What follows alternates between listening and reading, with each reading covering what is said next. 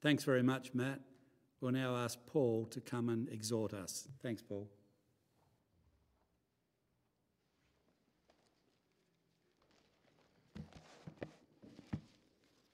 Thanks, Brother John, and good morning, brothers and sisters, and any visitors that might be listening, young or old.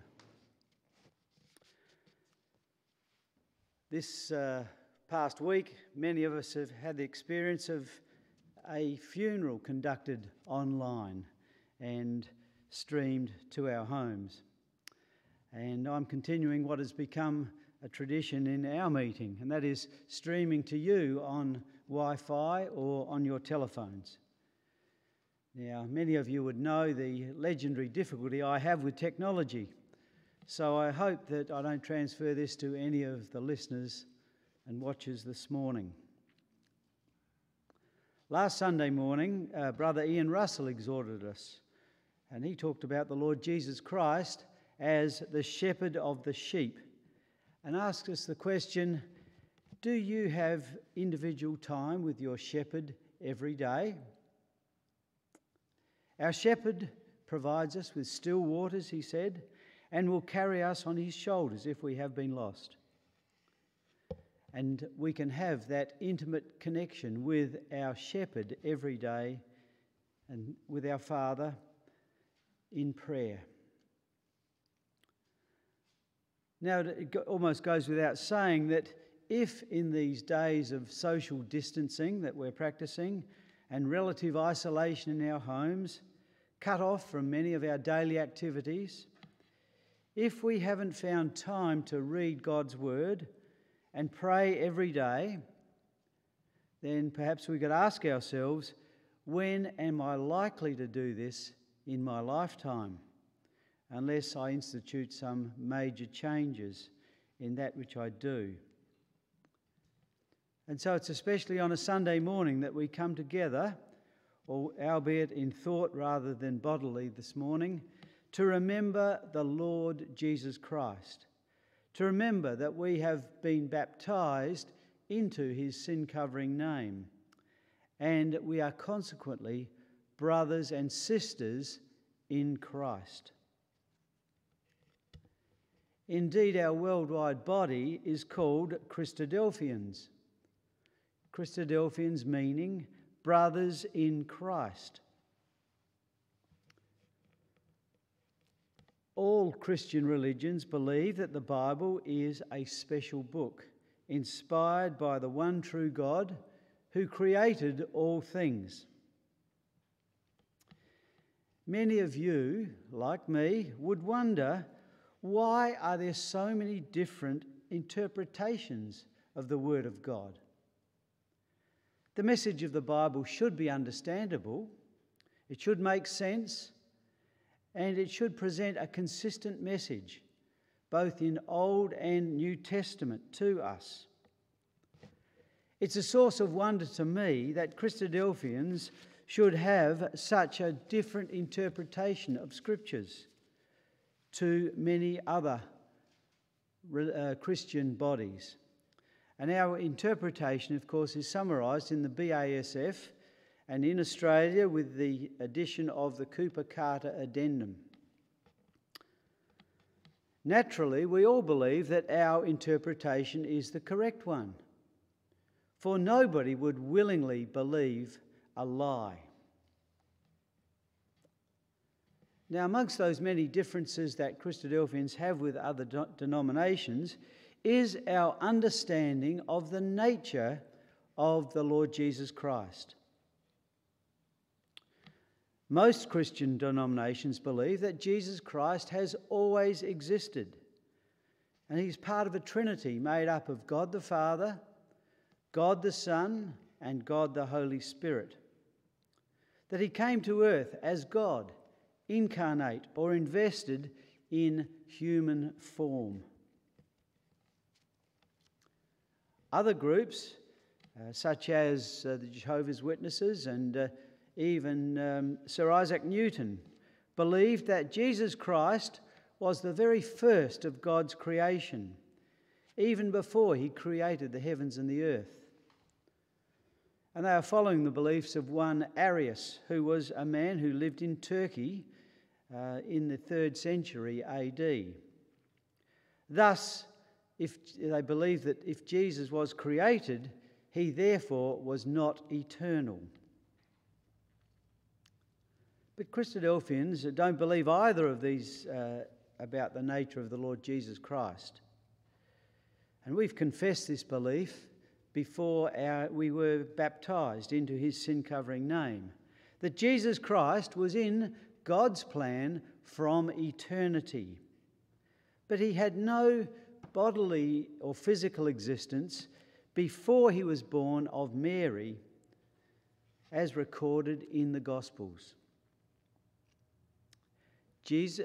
God was his father and Mary was his mother. And as a consequence of that, he suffered the same human weaknesses that we all have. But he never once disobeyed his father and committed a sin. Now, this view of the Lord Jesus Christ is unique. We are a small group on the world stage. There may be others who have a similar view about the Lord Jesus Christ, but they too would be small in number. I want you to have a look at the book of Hebrews, where the Apostle Paul spells this out to us. And we'll start in chapter 2 of Hebrews and look at verse 17. Chapter 2 and verse 17, and all my readings this morning will be from the NIV translation.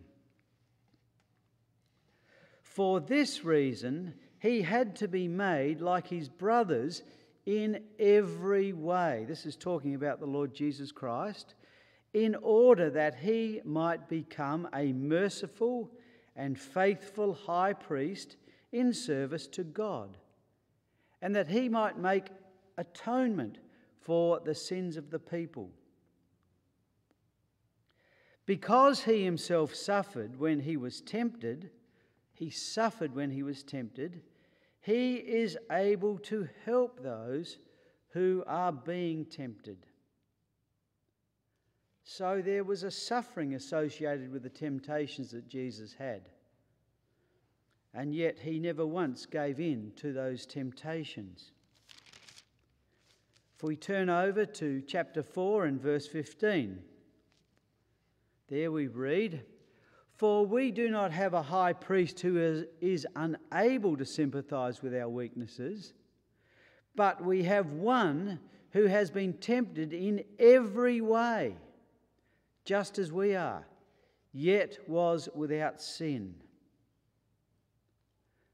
So Paul is saying we don't have a high priest who is unable to sympathise with our situation. And he's been tempted in every way, like you and I, yet without sin.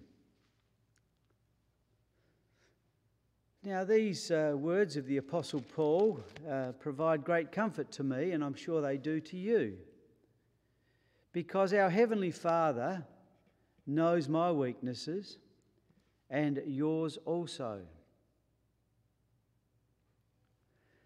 Now, that lovely picture that Brother Ian presented last week about Jesus growing up, learning about sheep, and perhaps from the shepherds who were there at his birth, learning carpentry from his stepfather, sharing family life with his mother and brothers and sisters, taking over family responsibility when Joseph, his stepfather, died early. We saw Jesus as a real person.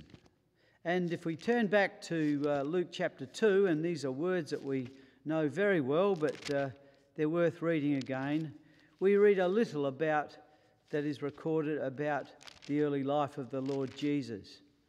And there is only a very little. We read in Luke chapter 2 and verse 40, "And the child grew and became strong. He was filled with wisdom, and the grace of God was upon him." So here was a special child. He was full of wisdom, and the grace of God was upon him. Every year his parents went to Jerusalem for the feast of the Passover. And we know the story how Jesus was left behind for 3 days by his parents as they travelled back to Nazareth. And when they came back to find him, he said to them, verse 49, "Why were you searching for me?" He asked. "Didn't you know that I had to be in my Father's house?"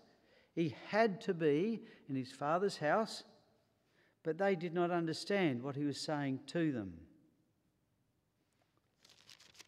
The last verse in chapter 2 of Luke, "And Jesus grew in wisdom and stature and in favour with God and man."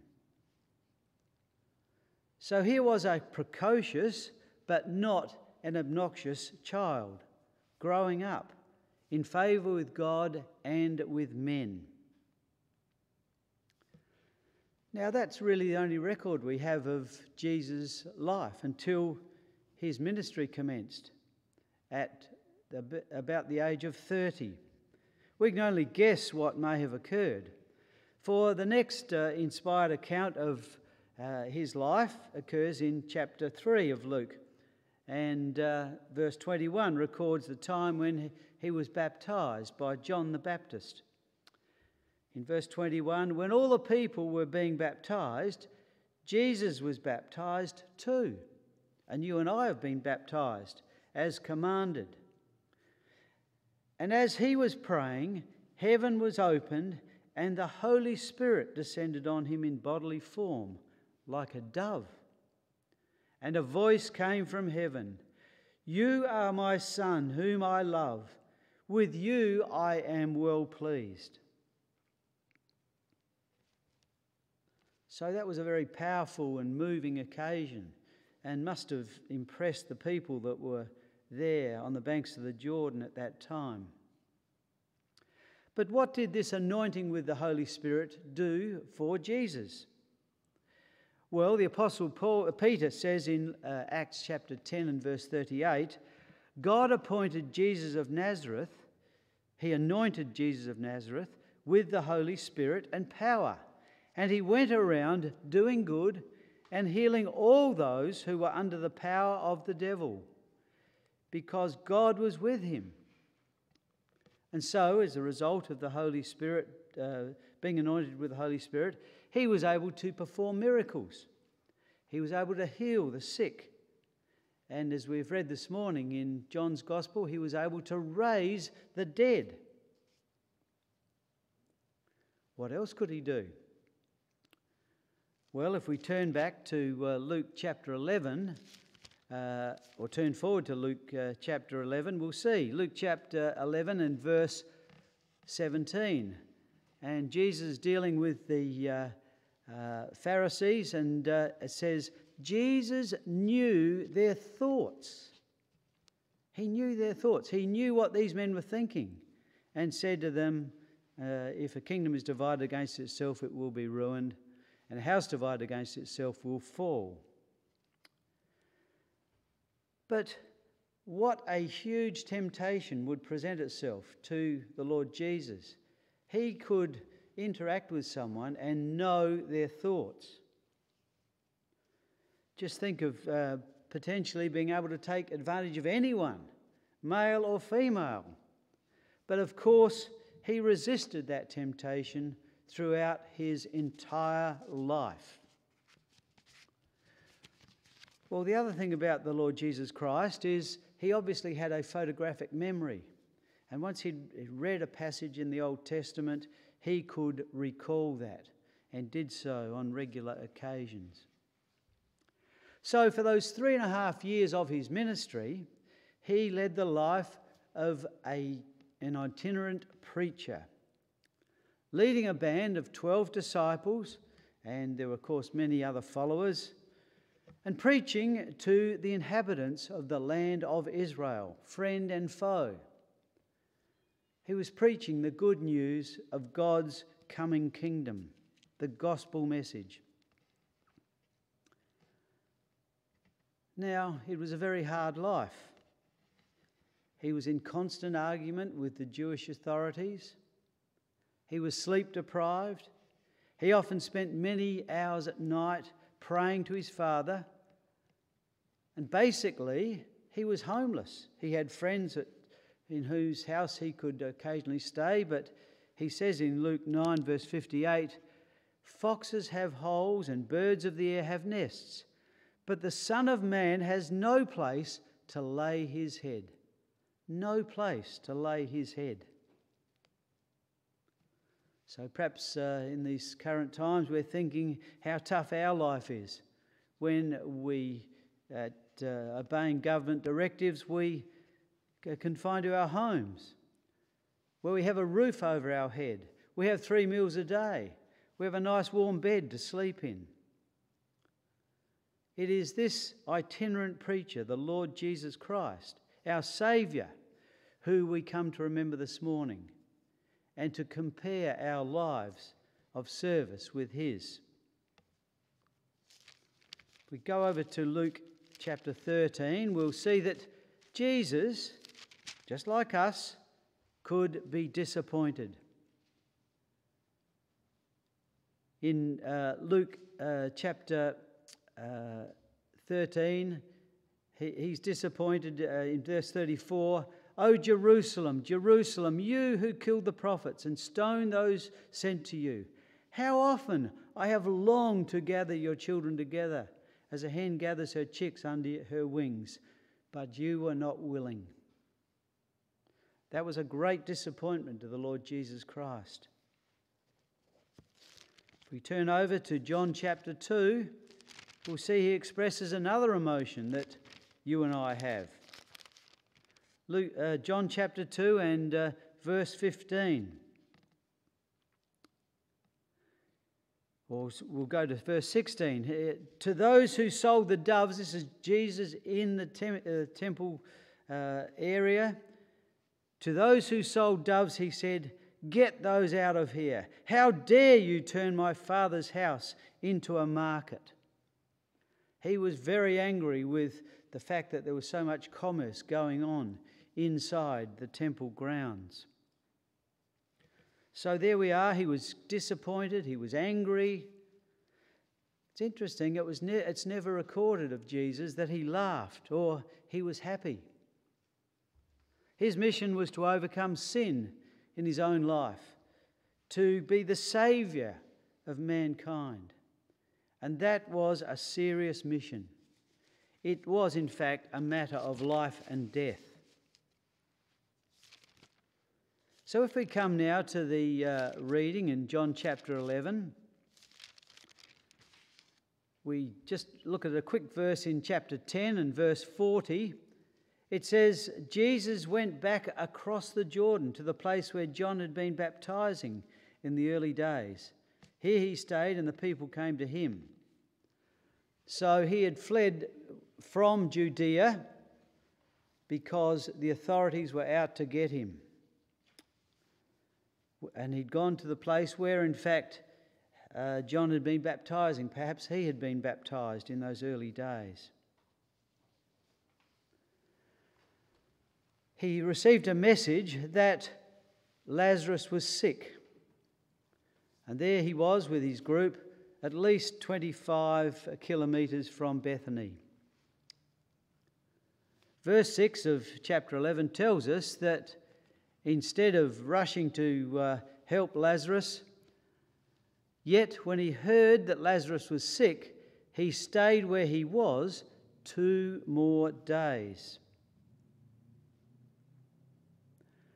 So the conversation then goes between he and his disciples about Lazarus sleeping. But in verse 14, Jesus tells them plainly, "Lazarus is dead.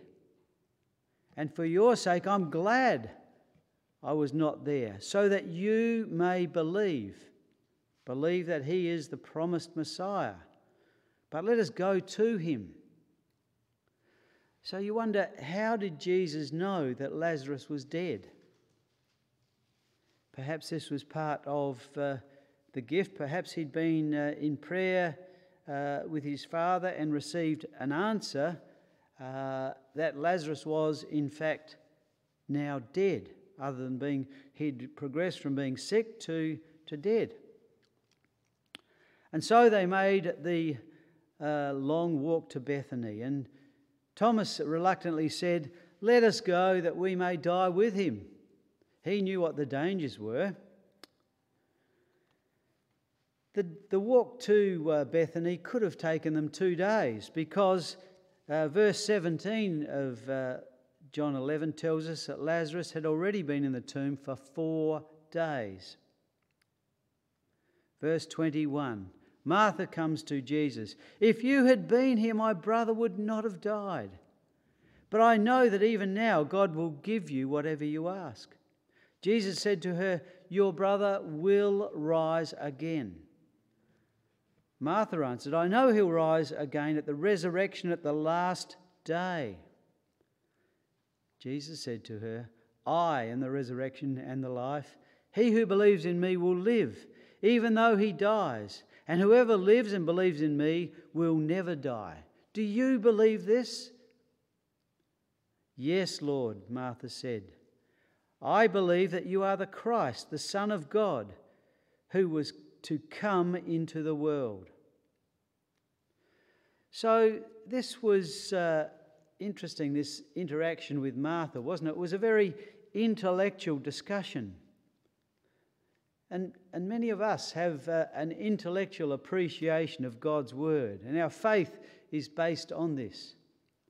We like to seek out every last jot and tittle of God's word to build up our faith.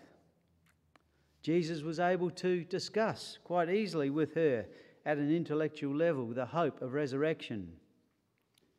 But then Mary came out to meet him, and in verse 33, when Jesus saw her weeping and the Jews who had come with her also weeping, he was deeply moved in spirit and troubled. "Where have you laid him?" he asked. "Come and see, Lord," they replied. Jesus wept. Jesus wept. Then the Jews said, "How he loved him." So here was a very emotional Jesus now, faced with the sight of the weeping Mary and her companions. He obviously had exactly the same feelings that you and I have. We might remember some 18 months previously that Jesus also raised someone else from the dead. Jesus and his disciples had come to a town of Nain, and as they did so, the funeral of a young man was being conducted. And this was much more like a random event that occurred. The young man was the only child of a woman who was now a widow. And perhaps we could look at it in Luke chapter 7, the story of the young man who'd passed away, and his mother, with a large crowd, following him out to be buried. Luke chapter 7 and verse 13. When the Lord saw her, his heart went out to her, and he said, "Don't cry. Don't cry." Verse 14. Then he went up and touched the coffin, and those carrying it stood still. He said, "Young man, I say to you, get up." The young man sat up and began to talk, and Jesus gave him back to his mother. Can we just imagine the emotion that was associated with that event as well? The thoughts in that mother's heart as she saw her dead son now sitting up and speaking to her. Now, as I say, it just seems like a random event, but a particularly touching one. Perhaps Jesus was suddenly and unexpectedly looking ahead to his crucifixion, when his widowed mother would be mourning the death of her son on the cross. And so it is that whether our faith is intellectual, or whether our faith is an emotional one, or whether it's a mixture of both, we can see the humanity of our Saviour, the Lord Jesus Christ. He was like you and me, except that his life was untainted by sin. But certainly, as we've read, he could sympathise with our weaknesses because he too had felt them but had overcome them. And so we come to April 26, 2020, with Australia and indeed the whole world in the midst of a health crisis that can potentially affect us all. And along with it, an economic crisis which is going to affect the world for many, many years, or as long as it lasts. Men and women, young and old, are feeling very vulnerable, conscious of their mortality. And at the same time, moth and rust is destroying our economy. We might be wrestling with despair. Why me? Why is this happening? Where's God? Why is he allowing this to happen? As our jobs are lost, as our finances dwindle. Now, crises such as this, that we definitely have a crisis on our hands, pandemic, have faced the world many times before. In the 6th century, in the time of the Emperor Justinian, it's estimated between 25 and 100 million people in Europe died of the plague, the Black Plague. Now, in the 14th century, another 25 million people in Europe died. And it's estimated that 75 million people at the same time perished in Asia, perished from the Black Death as it came to be known.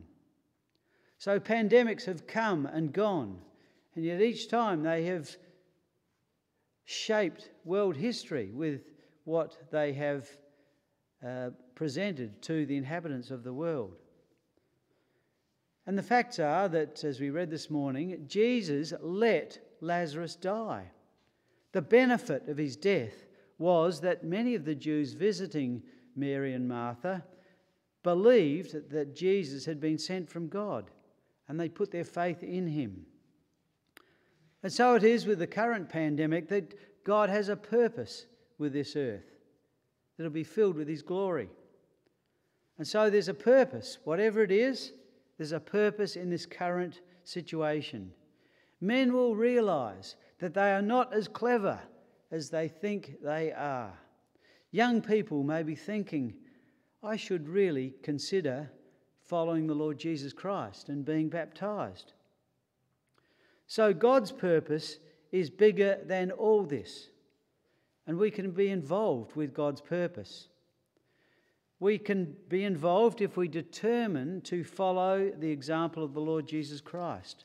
And that's why we come together week by week. And though even separating physically by events, we still share a wonderful common hope that Jesus expressed to Martha.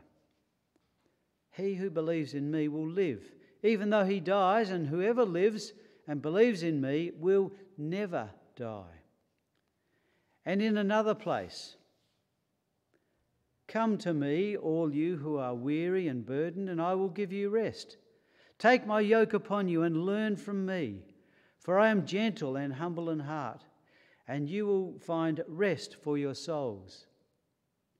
For my yoke is easy and my burden is light.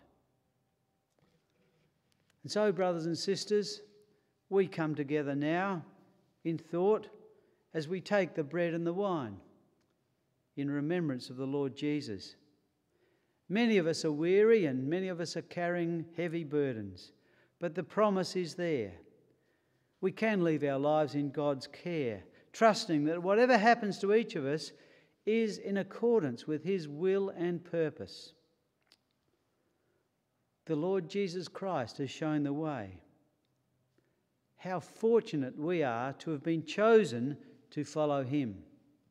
How fortunate we are that we can have our sins forgiven. How fortunate we are that we can share the burdens of this life with him.